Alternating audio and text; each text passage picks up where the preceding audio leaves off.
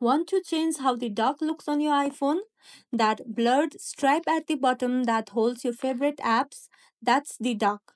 Now, depending on your vibe, you can either keep it looking frosted and glossy or go for a more clean and flat style. Here's how you can customize it. Go to your Settings app, then tap on Accessibility. Here, scroll all the way down and tap on Per App Settings.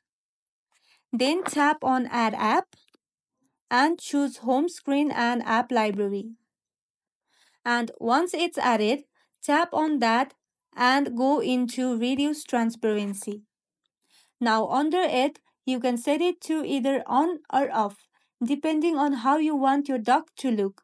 Off keeps that frosty and melting blur effect, and on gives you a cleaner and more minimal look. It's totally up to you. Go with whatever fits your style. And if this video helped you, give it a like and subscribe for more iPhone tips and tricks. Thank you for watching.